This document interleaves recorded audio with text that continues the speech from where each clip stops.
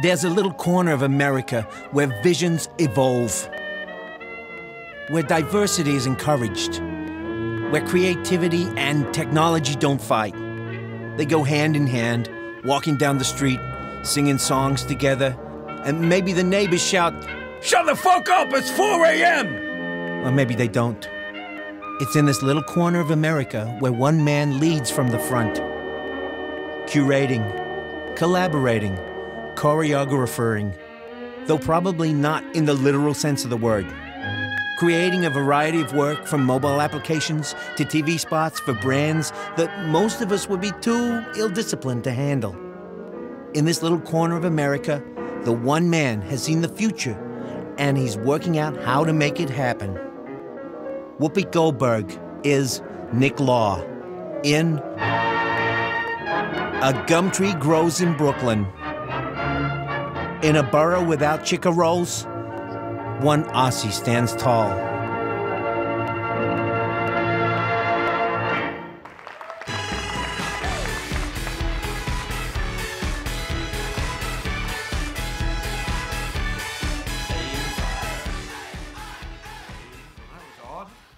Thank you. Now, where's my clicker? Here we go. Let me just take some of this. I already need to do a piss. I can never get the balance right between keeping my mouth like moist and my bladder empty. I can't get it right. They should have like bedpans for the stage. I think Bob Greenberg is going to invent one of them. I can feel it coming on. Anyway, I'm Nick Law. And as was mentioned, this is the topic of my talk. You know, they ask you to come up with a topic for these things months before you come, and you tend to change your mind about what you want to speak about in the sort of time it takes to actually put the thing together. But I've stayed true to this. I'm going to talk less about the creative team, pull back a little bit, and talk about the industry at whole, I think. But what made me think about this sort of relationship between Madison Avenue and Silicon Valley, or to be sort of more specific between advertising and software, was I actually went to and pitched some venture capitalists in Silicon Valley about a year ago, and it was a curious experience. I mean, I've been involved with software development for a while, but mostly for marketers, and I sort of suspected that it would be different, but it was so much different. I put together this presentation which, if I'd presented to any of my advertising clients, they would have bought it. I know they would have bought it. Because what happens is advertising clients, they buy ideas. They buy ideas because they know that the production of those ideas is sort of templated. We've been doing it for 50 years. If the idea is pretty good, we'll just get Smuggler and Fincher will direct it. I'll go and get some craft services, sit in the sand for a bit, and it'll be fine. And this is so when you buy an idea in the advertising world, you're buying the final product mostly. Now, this is not true of Silicon Valley. And this presentation, which I thought was brilliantly conceived, lovely design, nice use of type, a bold sans serif. In the end, the VC people sort of stared blankly at the team that was selling this sort of software idea and said, have you built this? And no, we're selling you an idea. Well, come back when you've built it, and come back with the engineer. We don't buy ideas, because in Silicon Valley, there are ideas like arseholes. They're everywhere. The difficult piece is actually making it. So I recognize, and I knew before that, obviously, because as I said, we've been developing software for a while with RGA, but it's a very different culture. It's a different world. Advertising is full of people with baseball caps on backwards, high-fiving each other, having great meetings, and having... And Silicon Valley is full of very lonely men, hunched over computers, eating Pop-Tarts all night. So there's this sort of cultural dissonance between the two worlds, but it can't last because, as we know, there's already been an industry that met software. It was a while ago. It was the first industry really to meet software, and we know how that ended up. And it's a little bit of a you can look back to look forward. I think there are a few things to learn from that, what happened. But the reason that music was the first industry to get destroyed by software was because the file that is a music file is the smallest file. So it's the easiest one to share. So between the moment that Napster started to erode the CD market to when iTunes emerged and started to actually sell online, there was 4 years. And in that 4 years, the music industry fucked it. They didn't realize that they weren't selling CDs, they were selling music. They weren't selling the object, they were selling the experience. And in that 4 years, all they tried to do was to defend the object, which was a CD. And so now, the industry is half as big as it was 10 years ago. Now, some would argue that the music is actually richer than it's ever been. You can get more music from more artists. It's so much easier to make. But the industry has been halved. So I'm going to do a little cautionary tale here by going to the past to look at the future again. Because I think that I'm going to talk a little bit about the future, and I just want to qualify it by saying that none of us really know the future. And even those people inventing the future don't know the future. Here's an example. I was digging through the New York Times in the archives, and I found this wonderful piece, which was a little bit, it's like the equivalent of a leak of an Apple product for the time. So Edison's wonderful phonograph, which was being developed in Menlo Park in the 1880s, the Times got word of it, and they speculated about what this phonograph would be. And so it's a long and very sort of flowery article. Let me just read out what they thought that this phonograph would be useful for. And I'm guessing that they got this from Edison himself, right? Confidential or business letters may be dictated without the intervention of writing. 2 copies may be made at once and 1 retained by the sender, and duplicates may be produced at will. Matter may also be dictated to be put in print and typesetted. May hear the words distinctly uttered instead of having to struggle with bad copy. Books may be read into the phonograph by trained elocutionists. Copies may be multiplied, and the effect of reading may be enjoyed in the sick chamber or the drawing room, while the hands and the eyes of the hearer are employed at something else. The machine may also be used as an auxiliary in the schoolroom, in training children to read properly without the personal attention of a teacher, in teaching them to spell correctly, and in covering any lessons to be acquired by study and memory. In short, a school may also be conducted by machinery. The instrument may also be used to preserve the sayings and speeches and voices, even the last words of friends or of distinguished persons.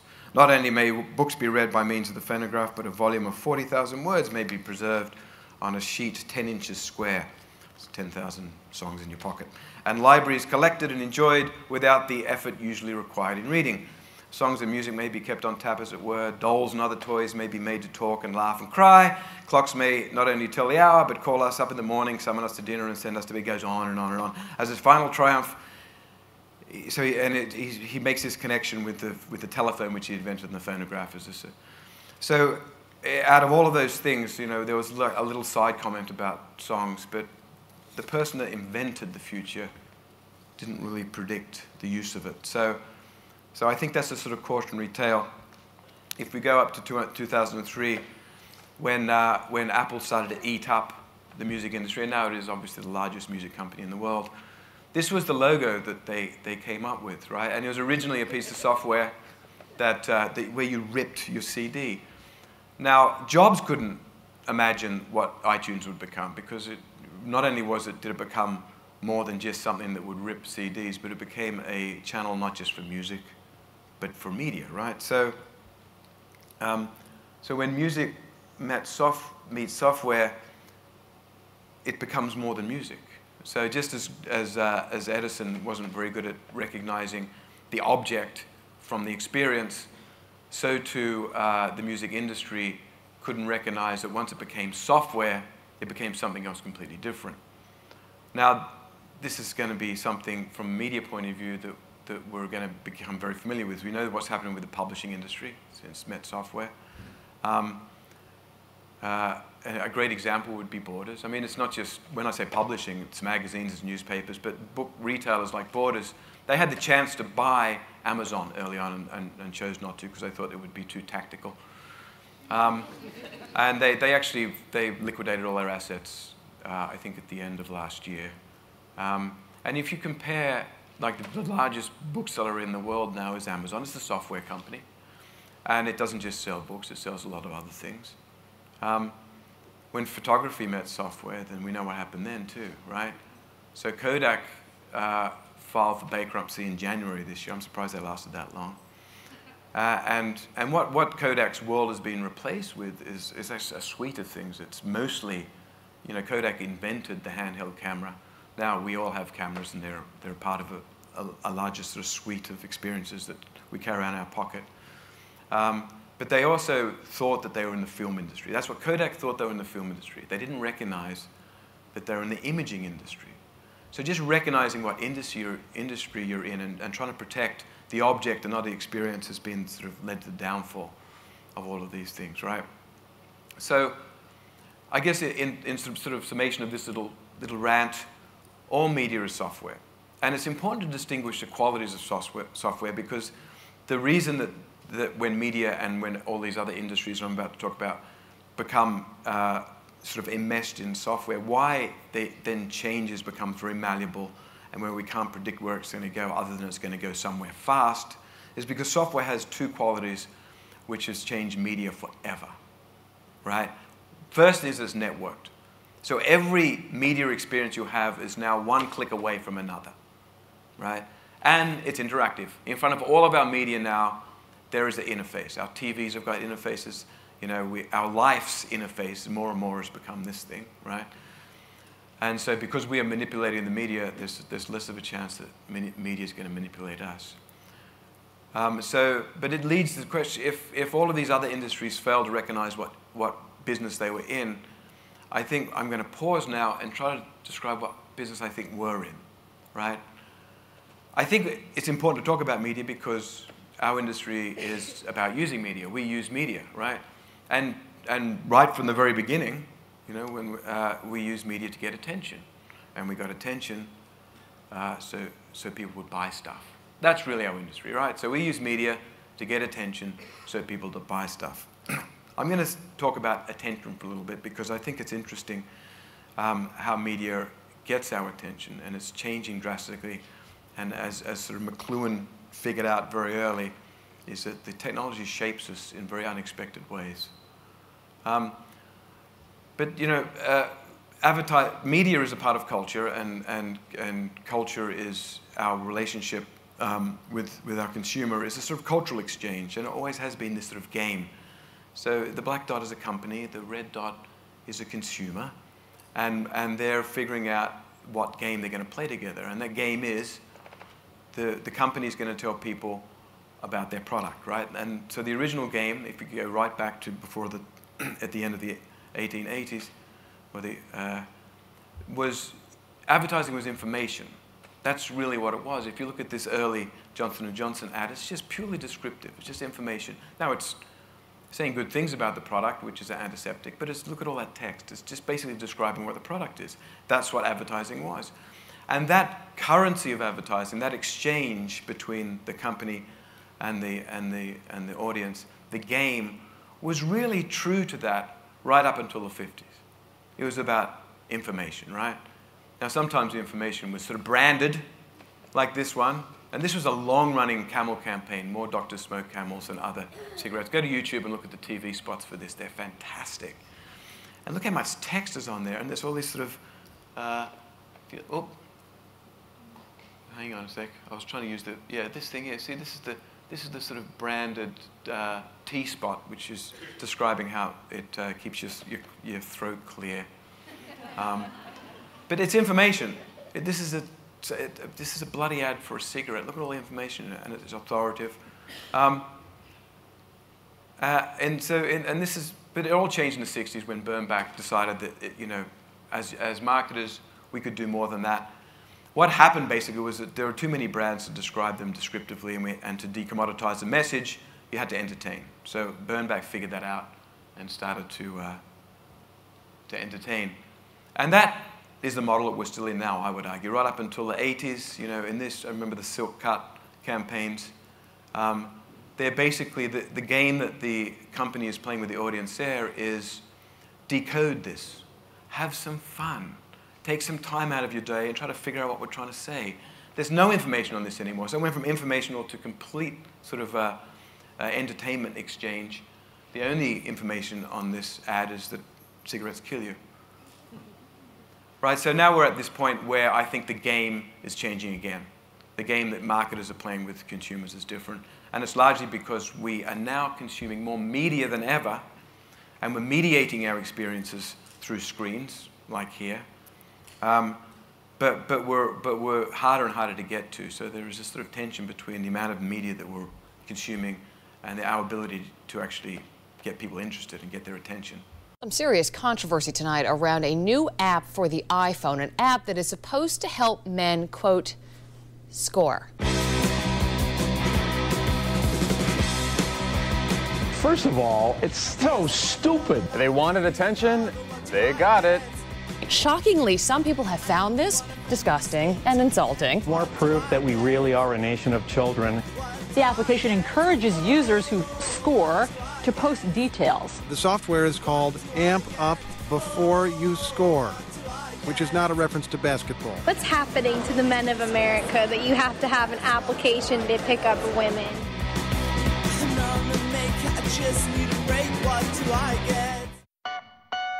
Say you're doing what you shouldn't be doing, and you need a place to go.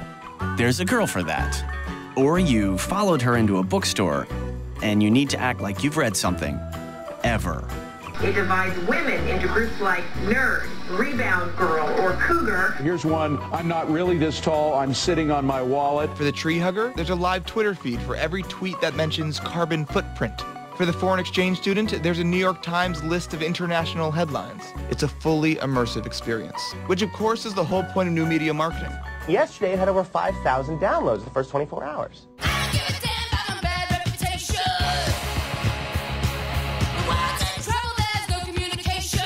Is it a little offensive? Probably not. Is it edgy? Yes. I think it's pretty funny, but I guess some people were offended by it. It's encouraging infidelity. Definitely very degrading. There are people that actually love the application. They thought it was very entertaining. People who take stuff like that seriously are just looking for something to critique. The controversial headlines distract from the point. In the end, the app is a big score for Pepsi's brand list. Guys, it's a waste of time, frankly. It doesn't work, because I've tried half of these lines back in the days when I was a bachelor. Rob, good to see you. Thank you very much. So we did that a few years ago. Pepsi pulled it immediately. But it got some attention. Here's another thing that got some attention. This past year, famine, war, and drought were devastating the Horn of Africa on an unprecedented scale.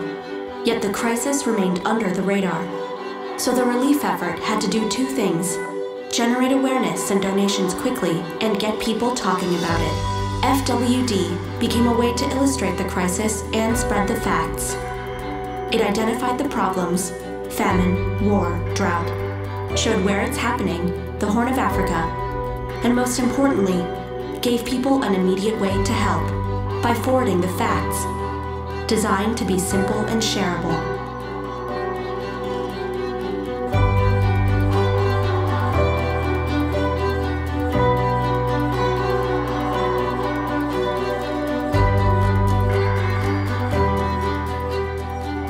To support the campaign, we created TV, radio, online advertising, and a site where visitors can track the progress of shares.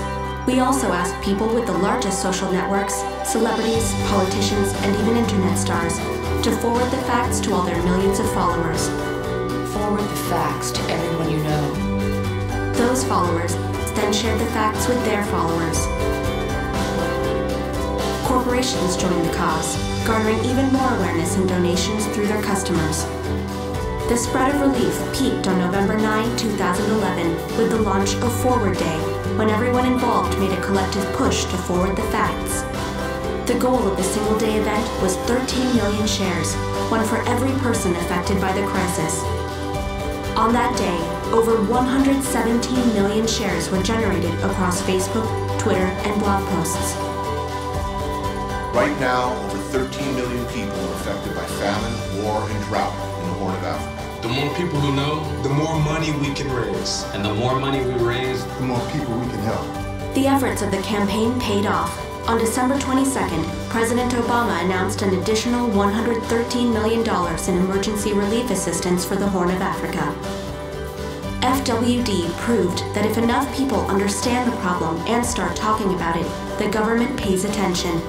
As the campaign continues to gain momentum, so does awareness.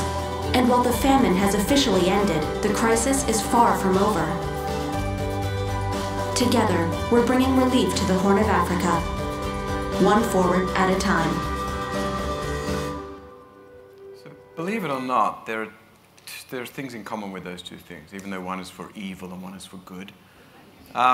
In both cases, we were trying to circumvent mass media because mass media was being ignored, right? And in the first case, it was by creating enough controversy that it would be picked up and publicized without having to buy media. And in the second case, it was really about creating little pyramids of social activity that would drive a message that the mass media was ignoring because yet another famine in Africa. It wasn't newsworthy at the time. So we had to make sure people understood that the facts were pretty astounding and having known the facts, to share them. So, but in both cases, what you need to do is to design media, right? Because there's all sorts of media nodes, social media, you know, narrative media, PR, all of these things are sort of having to be engineered and designed as a sort of system. So if we're thinking about media now as opposed to attention, what we're thinking about is sort of designing a framework. So I'm going to go through this framework. This is something that we've been using at RGA for a few years, and it's a good way. It's less. This is not theory. This is a model. This is how we actually make the media that we design work. And the nodes in all those sort of media moments are represented in this continuum between a story and a system. And what I mean by a story is what you probably understand advertising to be, which is telling brand messages, right? So there is still this sort of place where we must tell messages. What I mean by a system is, so since we live in this world covered by this sort of membrane of software, media is now a system in which we behave. So as people that use media to reach an audience, we need to know how to create these systems, right? So we've got message and behavior, and the relationship between those two things is very important. Besides, I love Venn diagrams. They're sort of rude, aren't they? In fact, these are rude too, come to think of it. Anyway, so what I'm going to show is this relationship between story and system. And interestingly, you know, going back to Silicon Valley and Madison Avenue is peopled by creatives that process things as stories, right? We're all Hollywood wannabes, right? This is true. That we think creativity in advertising is being able to tell a story. And the brain, when it tells a story, processes things one at a time. The systematic people, those lonely men with pocket holders and food in their beards, they think in systems. They've all got Asperger's, and they're able to process things all at once. This is in my sort of amateur neuroscience. This is true that part of the brain processes things one at a time. Part of the brain processes things all at once. One is temporal, one is spatial. The trick is getting them together. That's the trick. That's the model, right? Because you need a message and you need a system of behavior. And the relationship between those two things I'm now going to describe as media moments. So again, I'm not going to talk about the objects of media, the channels. I don't care about the channels. You know, Facebook could be Friendster. I don't care. I'm going to talk to you about the media moments, how we use media, right?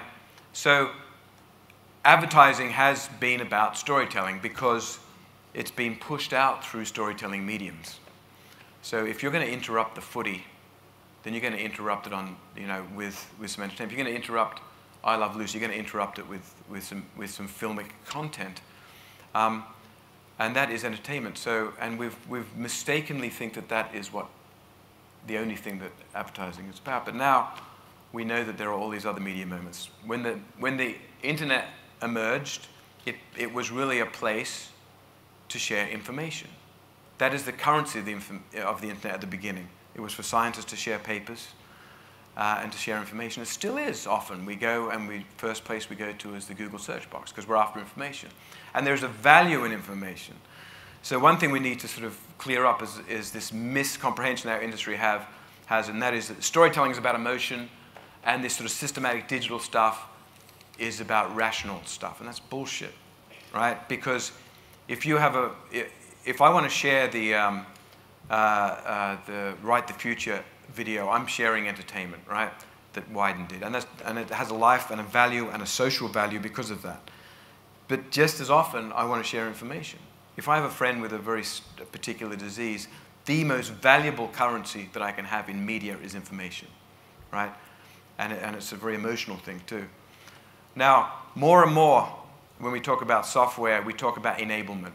So media is now this thing that helps me get stuff done, right? So whether it's helping me transact or bank or connect with people, it's an enabling technology. It has an interface in front of it, it helps me do stuff. It's right in the center of that behavioral thing. Now, if you're going to build stuff like that, or if our clients are going to build stuff like that, whether we're helping them or not, then we need to think of a different way of telling a story, because it's not just about entertaining, it becomes about demonstration. So the use of overblown metaphors and anthemic ads become less useful if what you're trying to sell people on is an experience that has an interface. Now, Apple understood this. When they first started to advertise this thing here, what they advertised was the interface, right? When Steve Jobs showed us the iPad, we understood immediately how to use it.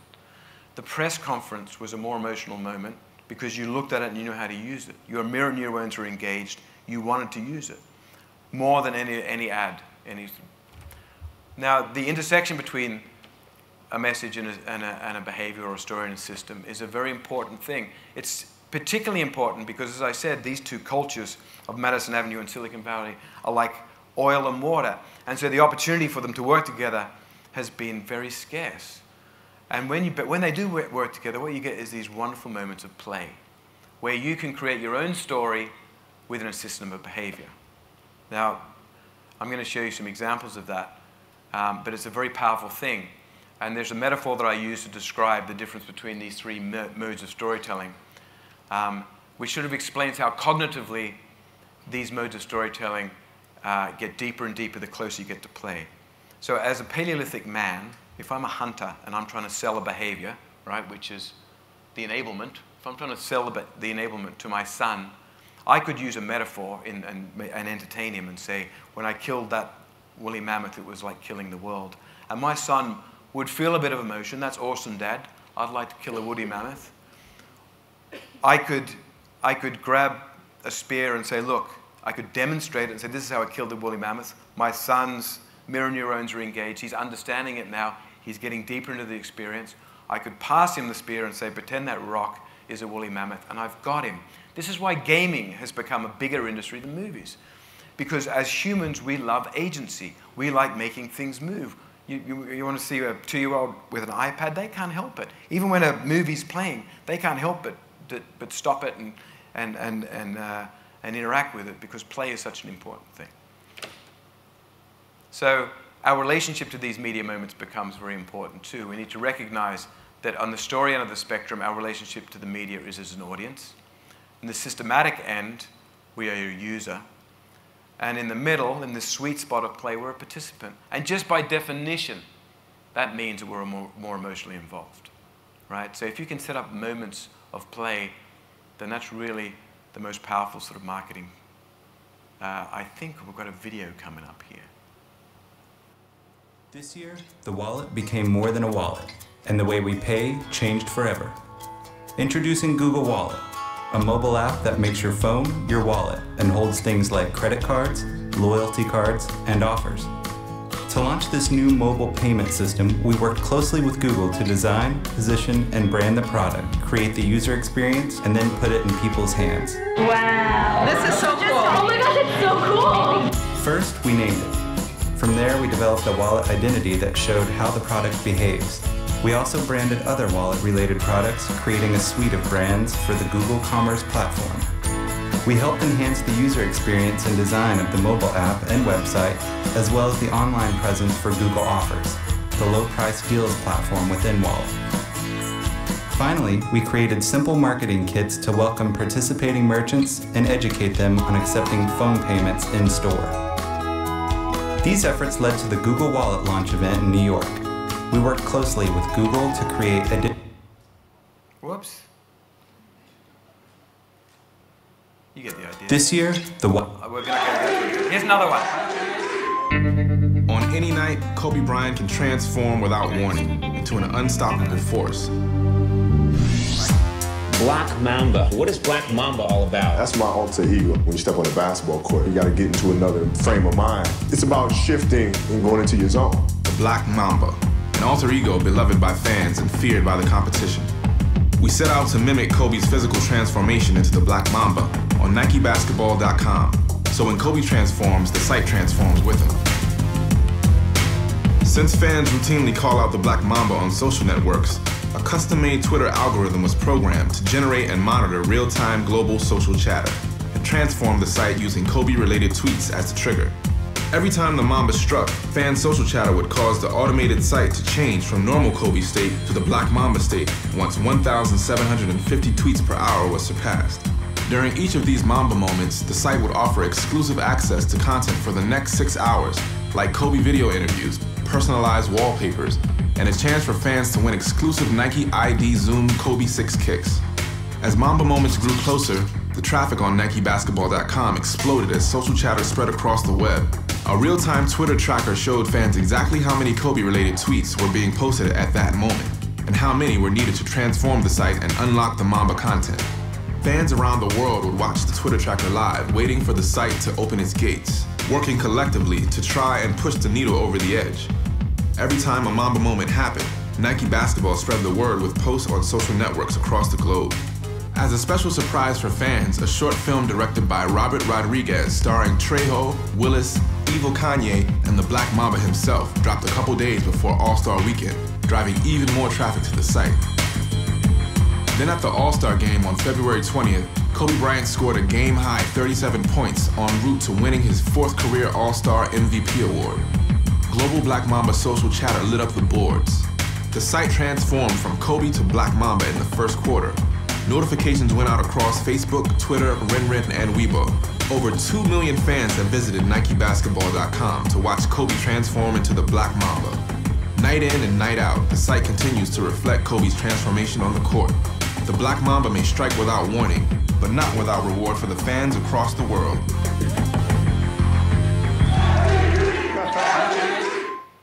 I made that mistake because I was trying to use the pointer, the laser pointer, to catch Forrest's beard on fire.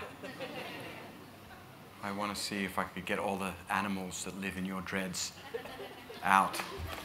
So unfortunately, anyway, so the first example was the Google Wallet example, where if we're designing media and we're designing all these media moments that interact with each other, where you can enter, you know, either through a story or through information or through a community or something, then you're going to have to build out as an agency all of these different disciplines. And the Google example was meant to illustrate that we had brand designers, we had event designers, we had social media people, interface designers. We had this whole sort of suite of different nodes of aptitude working to sort of create this sort of big holistic thing. The second one, the Kobe one, was similarly, we were sort of designing media so that we could get that sweet spot, which was play, where people could see that their interaction with the media was affecting the world, right? And in this case, was changing the content. So going back, this is what we do. The last thing I'm going to talk about is buying stuff, right? Because really we are ultimately in the business of growing our clients' business, right? If we're not doing that, then we're sort of wasting everyone's time. So we're back with our company and our audience here. And most of the Fortune 500 companies started with creating one product, right? Creating one very innovative, interesting product. And in the 1800s, 3 things created scale to these products. The first thing was mass manufacturing. Second thing was mass transport. And the third thing was mass media. And those things grew these singular regional companies to a sort of national and then ultimately international scale. And then the real growth came from this thing where they just kept adding products, right? So we have this sort of diversified portfolio of products. That's how you grow companies, right? That's how you grow. And economists call it horizontal integration. And a sort of classic example of it would be Coca-Cola, when this pharmacist in Atlanta came up with this black sticky medicinal sort of drink. He would sell 10 of them a day until he grew the business with those 3 things. And then the business really became global and huge when they started to diversify, when they created more and more products, horizontally integrated these more products. And they've got now 500 products, and Pepsi is trying to keep up with them by creating something similar. So this is how businesses grew. If you look at all the Fortune 500 companies, whether it's P&G, General Electric, this is how they grew, horizontally. And now there's another way that they've been able to grow, and that's vertical integration, when they buy up the supply chain, right? A classic vertical integration company would be Exxon, who takes the oil out, refines it, and then delivers it and sells it, right? Coke is buying up bottlers as a way to sort of to vertically integrate. But we're not interested in vertical integration. We're interested in horizontal integration, because each time they create a new brand, we get to do an ad, right? But there's a problem with this. So just as media has become commoditized because there's so much of it, and we have this myriad of screens that we're trying to manage, products have just become just commoditized. It's just so many of them. It's just so easy to manufacture them, to market them, and this is what we're faced with now. And all of our clients in the mature markets are saying the same thing, that this growth model is not working anymore, and there's only so much you can do from a vertical integration point of view. So we started to realize that there was a new growth model, and a few companies have stumbled upon it inadvertently. We've been lucky enough to be involved in one of them, and there isn't a term for it, so we've termed our own. But basically what it is when there's the product that the user first uses is then enhanced by further products, right? Until they're surrounded with products and services, which are basically connected with media, right? They're connected with software. This is a new way to grow. Now, we like to call it functional integration. We think it'll catch on. Functional integration. It's lovely, very sexy, TM, right? And the best example of functional integration, and we can't do a presentation without mentioning, is Apple, right? So when Jobs went back to Apple, they had 2% of the PC market. They were a dying company. And I'm not sure that Jobs knew what he was doing when he launched on this sort of functional integrated thing. I'm sure he didn't. But he should have created a model which has now turned Apple into the most valuable company in the world, right? And it started with the release of OS X in 2000, I think it was, with the iTunes software, where you could rip your CDs. And then soon after, they came up with this iPod, you know. So all of a sudden, it made perfect sense if you already had a Mac, or if you had bought an iPod, to buy into the other nodes, because each of the nodes makes the other thing more valuable, right? Functionally, they add up to more when they're coupled and they're all connected. And we know the story. The iPhone came out in 2007. And originally, Jobs didn't want to have an app store, because he's such a control freak. He didn't want to have anyone else developing software for Apple. Thank God he was convinced otherwise, because now he's created a whole new industry, which is how to live life through a screen in your pocket, right? Which is the App Store. And then they've added these other things, iPads, and it's all connected, right? So we have this sort of functional integrated world going on. A guy called there's a Silicon Valley venture capitalist company called Andreessen Horowitz, and Mr. Andreessen wrote this great article, I think it was in the Wall Street Journal last year, called "Software is Eating the World," where he described how software is eating not just the media world that I've just gone through, but everything else. So now the automotive world, you're going to make a decision on buying a car in the future more on the services that surround it than you will the hardware. So again, the experience as opposed to the object. BMW has now created this whole suite of software and smart keys. Honda has a suite of applications in Japan which are making people be more loyal to buying Honda cars. I mean, the cars themselves are just computers now. No one can fix a car anymore because you need to be a computer engineer to do that. But this is not just automotive, finance, right? Goldman Sachs is going after the same people as Google now. Finance has been software for a while. Even packaged goods, if there's a lifestyle attached to it, whether it's cleaning products or spices, there are tools and there are experiences that could be enabled by software, right? And so we inadvertently started to create a functionally integrated world with Nike. So Nike was a shoe and apparel company, and we created this little thing called Nike Plus about 5 years ago. On the heels of Plus, we came out with a lot of hardware that created the system that delivered the experience, which included things like an app, you know, a GPS app, a sport watch, and so in that journey, you know, from making Plus into this sort of integrated thing, we created 6 million registered users, right? Very quickly. And we took Nike from a company that was third in the running category behind ASICS and New Balance to #1 again. Not because their shoes were different, but because the experience was different. And now Nike's more, they compete less with those people, more with Runkeeper and Fitbit and all these Silicon Valley software companies, right?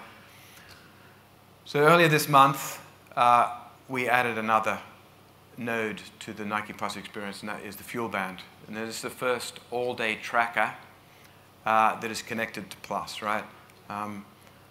It's a very sexy little object, and our team, we have 150 people working just on digital sport for Nike. And our team is embedded in Portland with them, and we work with the industrial designers, and we design the experience. Right? As an agency, we are an agency. Our agencies work in media. Media is the experience. You should do it too. We're helping to grow Nike. When they announced the Fuel Band, Nike's stock price went up, right? It broke $100 per share for the first time. Here's a little video. The entire insight behind the Nike Plus Fuel Band is motivation. People want to be motivated. We want to make it really easy to stay motivated and stay more active. The premise itself is very simple. You wear the band on your wrist, you set yourself a daily goal, and the band helps you keep it. You're moving and walking and active in ways that you're probably not recognizing yet. And Nike Plus Fuel Band experience starts to give me a measure of how active I am and how much my body is traveling throughout the day. It's really easy to use the band. There's only one button. You see your Nike Fuel, and the color display moves from red through yellow, and when you hit your goal, you hit green. It also displays your calorie burn, how many steps you've taken throughout the day, and of course, it shows what time it is. There's a USB connection designed and built into the band so that you can charge it at any computer, so no extra cable required. When we developed Nike Fuel, we were looking for a common metric that made it easier for anyone who's active to compare themselves with someone else who's active. The motion sensor in the band is able to track your everyday movement, so it's much easier for you to know when you're most active and what it will take for you to do more. You can't improve what you can't measure. The Nike Plus Fuel Band is designed with the ability to have Bluetooth in it, so you can wirelessly sync your data into the Nike Plus mobile app. You see per day, per week, per month, or per year how active you've been, where you've been active, and where you have not. So you can use that as a way to keep staying motivated. How many days in a row can I get to green? The idea that I'm consistently getting to green and getting on streaks can be a lot of fun. So it can be 10 o'clock at night and you see you're only 100 low on Nike Fuel. So instead of going straight to bed, you make sure you hit your goal and continue that streak. On the website, we take advantage of the bigger screen, so we can get you deeper into your experience and make it even more interesting and fun. And as we evolve the experience, you'll be able to see much more of what your friends are doing, you can compare with them, and you'll be able to share your progress with them. The band itself is very clean, very simple.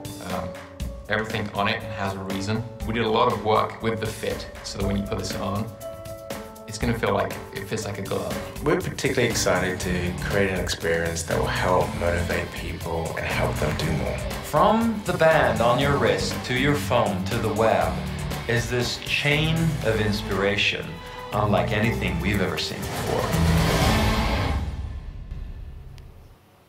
So after that, we announced a few months afterwards Nike Plus, basketball Nike Plus training, which is basically a technology where we've got, hang on a sec. Here we go. I've lost control. Here we go, here. So as you can see, this is a Nike Plus basketball. And on the soles there are these 4 sensors that can measure your movement, elevation, and so on. The interface looks something like this. So you've got your vertical, you've got the amount of fuel you burn, and you've got your quickness. And sort of importantly, that fuel thing is what's tying this whole ecosystem together. Introducing Nike Plus Training, your new personal trainer, ready to serve up inspiration every day from the world's best athletes. Built-in sensors in your Nike Plus training shoes. You get the idea. We're running out of time, so I'm just you go to the Nike website to see that. But anyway, so there is this sort of technology inside a shoe. The important piece, though, is, as I said before, fuel, right? So the thing that ties all of these products and services together now is this currency that now Nike sort of owns, right, which is fuel. Now, it measures activity. There was nothing else before this that measured activity. Calories is not a good measure of activity because if I'm a fat bastard, right, and I compete against a very small person, if we do the same thing, I'm going to burn more calories. That's not fair. So fuel is a sort of a normalized currency where activity is just measured sort of equally. And that's the thing that sticks all this together, right? And as I said before, when we started this journey, we didn't think, oh, we're going to create a functionally integrated system. It has sort of unfolded that way. But sort of going back to what I think we do in this industry, right? We still do this. We still use media to get attention so people buy stuff, but we use media for something else now. Because media is software, right? And we are in the media business, right? We also use media to innovate, right? And then to communicate. And when we innovate, hopefully, we decommoditize products, these sort of dumb products sitting by themselves. We make them better. And we make our clients' companies more valuable. And then they keep us. They don't fire us. I think I'm done. Thank you.